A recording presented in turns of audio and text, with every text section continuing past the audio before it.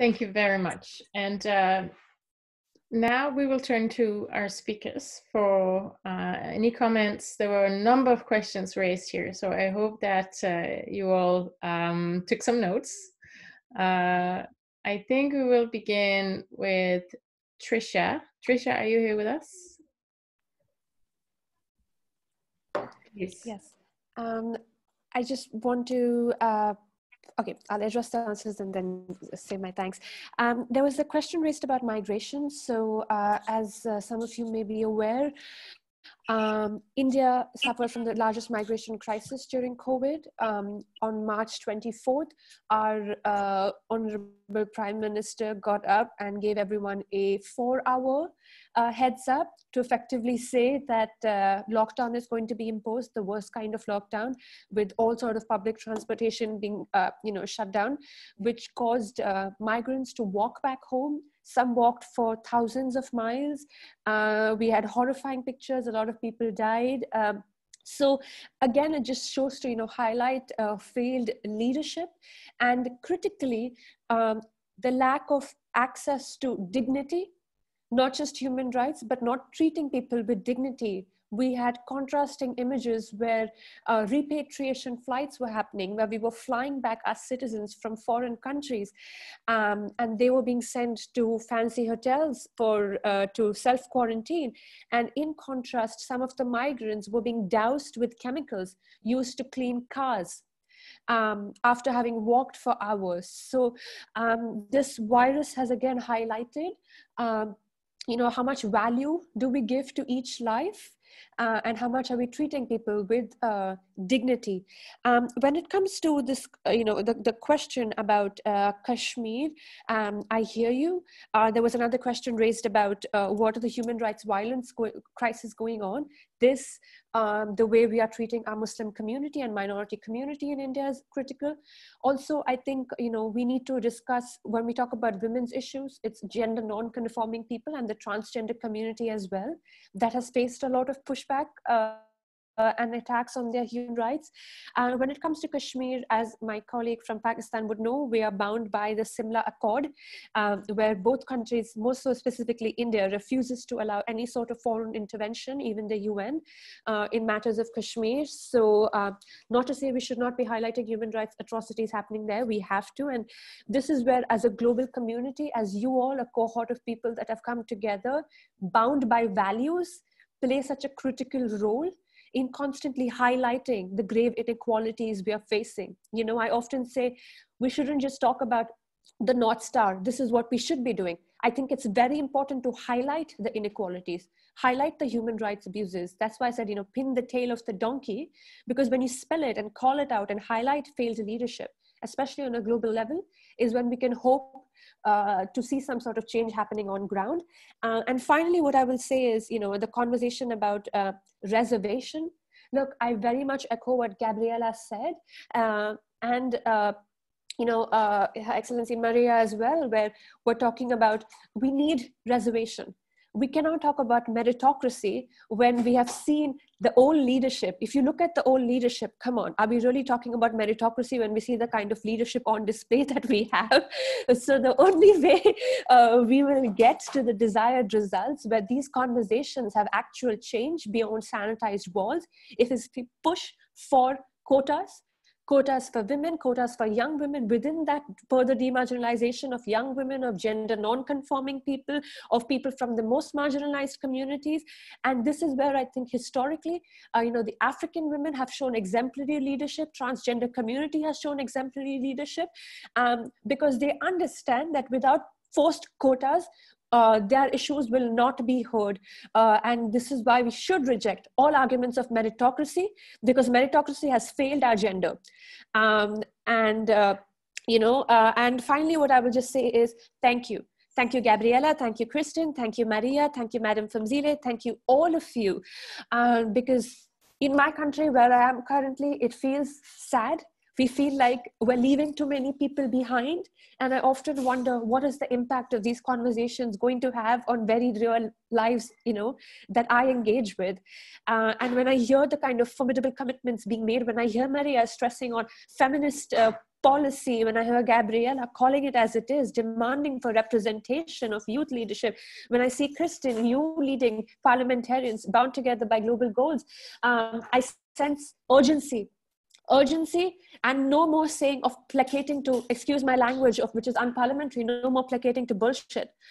So thank you, and thank you for inspiring me through your words and your history of advocacy and work. I'm so grateful to be here amongst you all speakers. Tricia, we thank you for your leadership and for being, tireless activist and, speaking, as you said, on a global level about the issues that you are facing. This is what we need to do, and to help each other to, give that voice a platform. So thank you so much for being with us. And I would like to hear if, Silvana, would you like to give just a brief closing remark as well? Thank you very much for this opportunity, and thank you for this highly interesting contributions from around the world, and getting more insights into what's happening and the political action taken. I wanted to flag one crucial element, that is testing. And WPL has just last week participated with the Health Coalition of the G20 on a seminar which was focusing on women leaders as championing the issue of testing as one means to fight the pandemic that we have already at hand. And when I hear, for example, from UAE and others, how crucial the tests have been being a part of the success in fighting the virus, I would believe it is sort of a double imperative to make sure that women leaders once more are connected with that. Because women as health politicians, as crisis managers, have also the history, the legacy, and the credibility of leaders that look at preventing a peak of a crisis. So make sure that things are under control before we come to just managing the terrible outcomes. And that's something that women have been credited, rightly so, with for many, many years, and is crucial once more in a situation like we have here now. So maybe let me conclude by echoing everything that has been said about the need of having more women as parliamentarians, as political leaders, in order to bring the different perspectives, the representation of people, and also the solutions to unusual situations to the decision-making table. And I would hope that webinars like this help by raising awareness for this need. Thank you very much to everybody. Thank you very much, Silvana, and thank you for being with us today. I would now like to give the floor to Maria for closing remarks, please.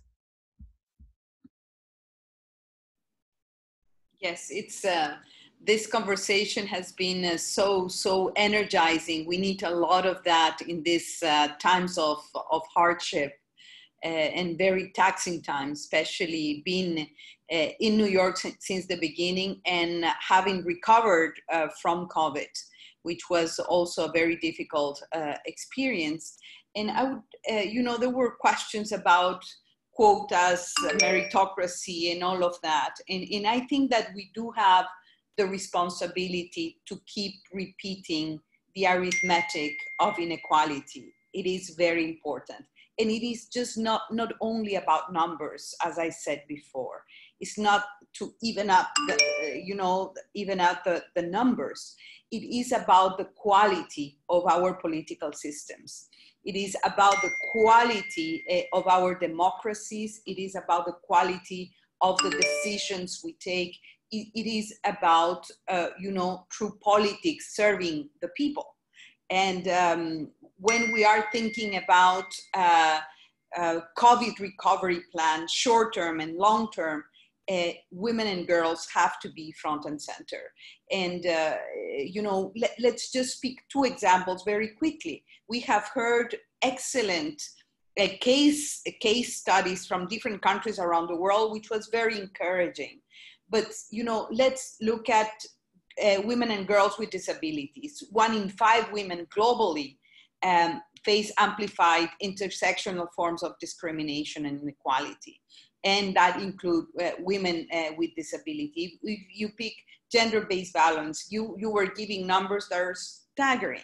You know, the recovery package and new regulatory frameworks, they have to put women and girls at the center. Silvana was mentioning the issue of testing, but it is the issue of access to treatment, to be prepared for the vaccine when it comes. It has to be of universal access. It has to be free for all. There's so many happening around the world, but we have to make sure that the 132 million people that are in need of humanitarian protection receive what they need to receive. 132 million, 38 million women, young women and girls require life-saving sexual and reproductive health services and intervention. So we have to continue, you know, putting the numbers forward. And I believe that you know, the quota system shouldn't be necessary, but it is. Unfortunately, it is. And in my experience as former Minister of Defense, the first thing I did is to pass an affirmative action policy for women in the military. When I was foreign minister, I passed a policy for women equality and gender parity in the diplomatic service. And that has to do also with numbers, but also with quality. You know, again, numbers, you know, equate quality. It is not about just having the right numbers. It is about fighting inequalities. It is about having a feminist recovery agenda, a feminist building back better agenda that we have to build together. And I insist, parliaments and parliamentarians have a key role to play in their budgetary allocations, but also in lawmaking, in regulatory efforts that they are mandated to deliver. So thank you very much for this wonderful conversation and opportunity. And I'm an optimist, and I think that we need to fight unilateralism with more multilateralism. We have to fight selfishness with more and better generosity and cooperation. And I think that that's part of the reason why we are here today. Thank you again to IPU, the IPU president, Jeffrey Sachs, and the SDSN, incredible work, and to all of you for today. Thank you very much, Marianne. Thank you for being with us. And finally, Gabriela, for your closing remarks, please. Yeah, so I'm sorry, Phumzile and Jeff had to excuse themselves for other meetings, so they will not be sharing closing remarks, but we're pleased to have Gabriela, please.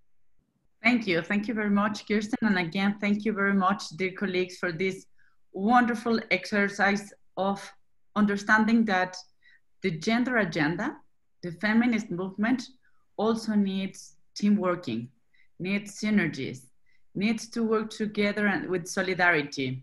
Sometimes we forget that the real power of multilateralism is understanding that a multiplicity of voices, having dialogue in the same table, is precisely the best option for reaching peace, development, inclusion. And that happens also with the gender agenda. That happens with the women's fight. If we are not working together, coordinated with a good strategy, nothing is going to change, or we are going to be very, very slow. Phumzile is not here anymore. She had to run to another meeting, as Kirsten said, but every time that I work with Phumzile and we meet, and yes, we understand how important is, for example, all these wonderful exercises that IPU is doing in terms of building a database. We are monitoring every single country in terms, for example, on the number of women in parliaments, the number of women in cabinets, as head of states. But if we see that in 1995, there were only 11% of women in parliaments, of seats in parliaments, and now it's 24.5%, yes, it has doubled, but in 25 years. That is not the rate we need. So that's why we need to work together. We need to understand that solidarity is key to advance in the gender agenda. I would like also to mention, some of you were saying about conflict zones and what's happening in certain areas of the planet. Yes, IPU works in this regard. We have a committee for the promotion of the international humanitarian law. So you can reach the president of this committee is also a wonderful woman, Agnes Badai. So if you want to talk with her, I can ask her to contact you. So please send me an email or in the chat or however you prefer. But we have this committee. We also have a Bureau of Women Parliamentarians who are very actively working on which are the best practices within a parliament, but also in our communities to change the reality. Allow me to say something very, very, very fast because I know that we are running out of time. We need to understand that the only way to change women's reality is bringing women on board in terms of decision-making processes, in terms of building some kind of infrastructure, some kind of habitat for women. We cannot expect women to be, as Marta Taglia was saying, heading 30% of the homes, for example, in our country, in Mexico, and ask them to have money to feed their kids, to go to school, to have a job, to take care of their parents. We need to be prepared in terms of legislation, in terms of budget, in terms of policies, and create an environment that be able to allow us to be free to fulfill also our dreams in terms of community commitment. The only way that we are going to have our wings and dreams and opportunities is if parliaments and parliamentarians are doing their job, their responsibility. So please, dear colleagues, help us in building a more inclusive, a feminist, a sustainable planet. And thank you very much to our wonderful colleagues, panelists, guests. Thank you very much for staying with us. Thank you very much for joining and sharing this effort with the UN Sustainable Solutions. Thank you very much for joining also with Kirsten and her new organization, Parliamentarians for the Global Goals, with the Inter-Parliamentary Union, the oldest political multilateral organization. We all want to change this planet. Thank you also very much, Silvana, who has been very active creating also awareness in social media. Maria Fernanda, thank you for leading by example. Thank you very much to all. Thank you, Gabriela. Wonderful conclusion. So I won't add much to that. Just remind everyone that we have 2 more webinars coming up. So the next one will be August 4th, and the final one so far will be September 3rd, same time of day as this one. So 8 a.m. Eastern time. So make sure to mark that in your calendars, and we will get back with more information on that by email to everyone who signed up to this webinar. So make sure to keep an eye out for that. And please, if you can, send your remarks. There's a link to a survey in the chat that we would very much like everyone to fill out. If you have comments, remarks, or requests for future topics you would like us to cover or like to discuss with your colleagues, don't hesitate to do that. And also, just a reminder, this is Chatham House rules, so you're welcome to share some of your own takeaways from this, but please don't quote others from this session. And once again, thank you for our distinguished speakers and experts for joining us. Thank you so much for the co-organizers, Gabriela and IPU, Jeffrey Sachs and SDSN. Thank you so much. And last but not least, thank you for all the parliamentarians that joined us from all over the world.